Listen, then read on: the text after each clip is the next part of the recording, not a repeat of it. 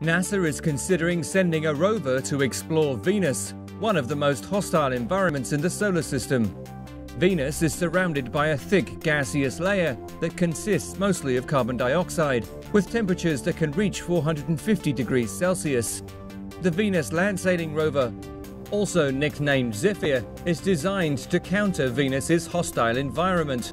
After entering the Venusian atmosphere with the help of a pilot chute and a heat shield, Zephyr would then deploy a landing parachute and wheels. Once on the ground, Zephyr would spend most of its time conducting stationary analysis on the ground, before deploying a sail and using the strong Venusian winds to drift slowly to a new spot.